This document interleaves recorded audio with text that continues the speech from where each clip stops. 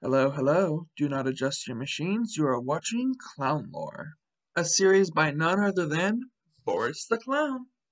In this series, we go over clown-coded characters, real-life clowns, and today we go over comic book clowns by Marvel. Originally known as Timely Comics in the 1930s, rebranded as Atlas Comics in the 1950s, and finally rebranded as Marvel Comics in the 1960s.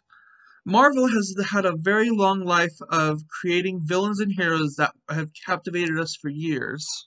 With former editor-in-chief Stan Lee, Marvel has had a ton of characters such as the Hulk, Doctor Strange, even Spider-Man. But today's character is none other than Stephen Harmon. He was a high school student from Morristown, New Jersey.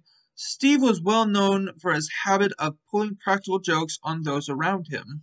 During one of his attempted jokes, one of Stephen's classmates, Winston, told the teachers about his incoming practical joke, and got him in some pretty bad trouble, detention. And well, Stephen didn't vibe with these consequences, so he planned his revenge arc on Winston. He wanted to follow Winston around dressed as a clown. His endgame was definitely to throw a pie in his face.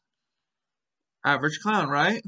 And this actually would have worked, if not for a couple extra-dimensional beings who presented as clowns. They grabbed him and threw him through a portal to their dimension. Steve followed the group into the portal, appearing in the dimension Etch, spelled E-C-C-H.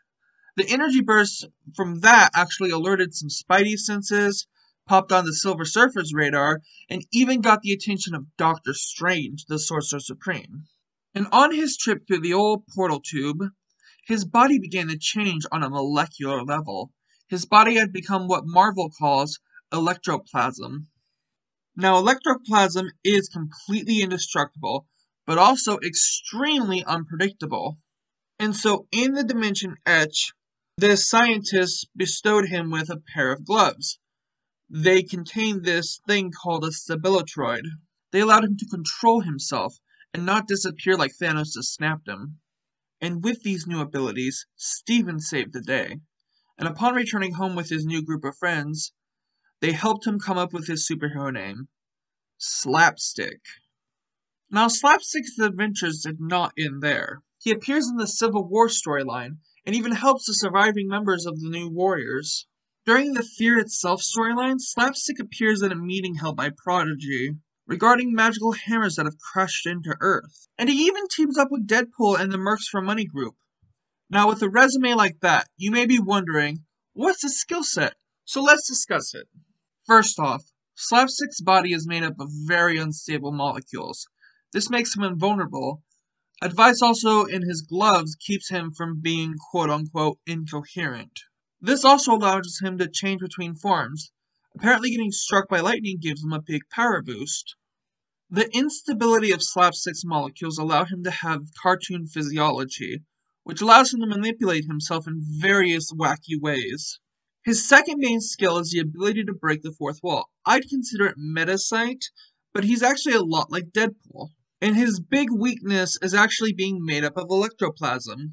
A counter-charge at the correct frequency can actually destroy his molecular bonds. This unfortunately is able to incapacitate him, at least until his cohesion bond is restored.